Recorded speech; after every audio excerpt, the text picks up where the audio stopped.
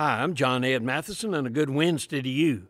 The state of Illinois passed a law that's designed to keep convicted criminals from going back to prison.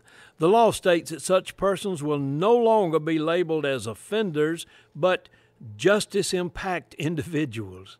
To achieve the new name, any person who's run afoul of the law has to be in a rehabilitation program. I hope the new law leads to some success. The best rehabilitation is a great Christian ministry occurring in prisons that's changing the lives of folks in prison. In society, every church needs to be engaged in helping to rehabilitate individuals on the streets. Jesus can change anybody, anytime, anywhere.